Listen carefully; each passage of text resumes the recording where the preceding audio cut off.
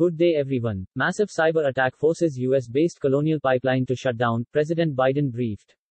The incident is one of the most disruptive digital ransom operations ever reported and has drawn attention to how vulnerable US energy infrastructure is to hackers. A prolonged shutdown of the line would cause prices to spike at gasoline pumps. Top US fuel pipeline operator Colonial Pipeline shut its entire network, the source of nearly half of the US East Coast's fuel supply, after a cyber attack on Friday that involved ransomware. The incident is one of the most disruptive digital ransom operations ever reported and has drawn attention to how vulnerable US energy infrastructure is to hackers. A prolonged shutdown of the line would cause prices to spike at gasoline pumps ahead of peak summer driving season, a potential blow to US consumers and the economy.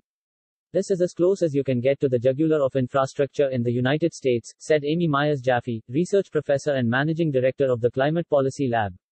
It's not a major pipeline. It's the pipeline. Colonial transports 2.5 million barrels per day of gasoline and other fuels through 5,500 miles, 8,850 kilometers, of pipelines linking refiners on the Gulf Coast to the eastern and southern United States.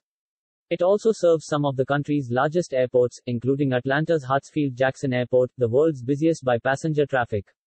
The company said it shut down its operations after learning of a cyber attack on Friday using ransomware. Colonial Pipeline is taking steps to understand and resolve this issue. At this time, our primary focus is the safe and efficient restoration of our service and our efforts to return to normal operation, it said. While the U.S. government investigation is in early stages, one former official and two industry sources said the hackers are likely a professional cybercriminal group.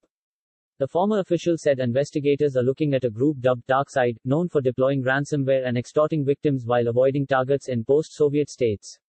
Ransomware is a type of malware designed to lock down systems by encrypting data and demanding payment to regain access. Colonial said it had engaged a cybersecurity firm to help the investigation and contacted law enforcement and federal agencies. The cybersecurity industry sources said cybersecurity firm FireEye was brought in to respond to the attack. FireEye declined to comment. U.S. government bodies, including the FBI, said they were aware of the situation but did not yet have details of who was behind the attack. President Joe Biden was briefed on the incident on Saturday morning, a White House spokesperson said, adding that the government is working to try to help the company restore operations and prevent supply disruptions. The Department of Energy said it was monitoring potential impacts to the nation's energy supply, while both the U.S. Cybersecurity and Infrastructure Security Agency and the Transportation Security Administration told Reuters they were working on the situation. We are engaged with the company and our interagency partners regarding the situation. This underscores the threat that ransomware poses to organizations regardless of size or sector, said Eric Goldstein, Executive Assistant Director of the Cybersecurity Division at CISA. Colonial did not give further details or say how long its pipelines would be shut. The privately held, Georgia-based company is owned by CDPQ Colonial Partners LP, IFM, U.S. Colonial Pipeline II LLC, KKR Keats Pipeline Investors LP, Koch Capital Investments Company LLC and Shell Midstream Operating LLC.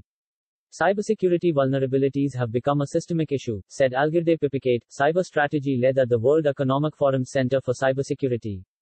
Unless cybersecurity measures are embedded in a technology's development phase, we are likely to see more frequent attacks on industrial systems like oil and gas pipelines or water treatment plants, Pipicate added. Pump price worries. The American Automobile Association said a prolonged outage of the line could trigger increases in gas prices at the pumps, a worry for consumers ahead of summer driving season. A shutdown lasting 4 or 5 days, for example, could lead to sporadic outages at fuel terminals along the U.S. East Coast that depend on the pipeline for deliveries, said Andrew Lippow, president of consultancy Lippow Oil Associates. After the shutdown was first reported on Friday, gasoline futures on the New York Mercantile Exchange gained 0.6% while diesel futures rose 1.1%, both outpacing gains in crude oil. Gulf Coast cash prices for gasoline and diesel edged lower on prospects that supplies could accumulate in the region.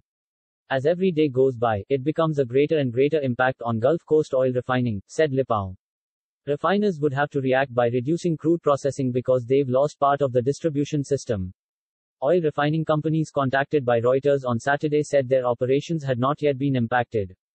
Kinder Morgan Inc., meanwhile, said its products, say, Pipeline Corporation, PPL, serving many of the same regions remains in full service.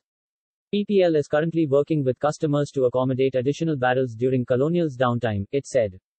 PPL can deliver about 720,000 barrels of oil per day of fuel through its pipeline network from Louisiana to the Washington, D.C. area. The American Petroleum Institute, a top oil industry trade group, said it was monitoring the situation.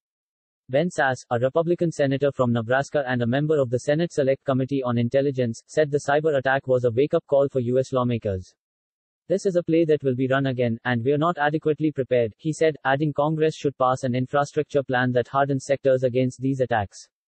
Colonial previously shut down its gasoline and distillate lines during Hurricane Harvey, which hit the Gulf Coast in 2017.